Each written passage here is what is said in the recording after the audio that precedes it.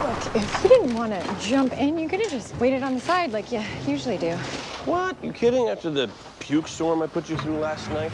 Felt wrong not to participate. Which, by the way, you were great last night. Thank you. You weren't so bad yourself. Well, there's no baby whisperer. You know, I got to say, when I volunteered to take Cosmo, I thought I was doing it for his benefit, but I realized I was doing it more for mine. When Alexis was little, Meredith really wasn't around, so I did it all on my own. And when you said you weren't a baby person... Okay, I get it. You were thinking that... Yeah. Okay, well, I'll tell you what. When the time comes, there's no way I'm gonna let you take care of our baby on your own. Hey, guys! You know, I think I'm actually gonna miss little Benny.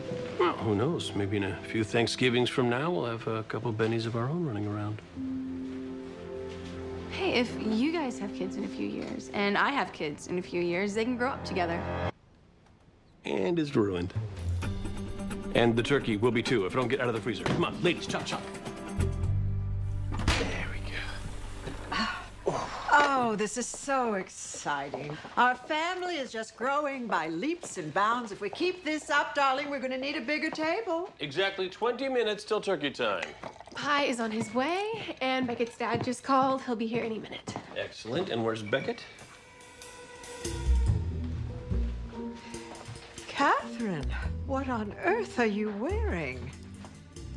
My outfit, your family tradition? Yeah, you do know I was kidding about that, right?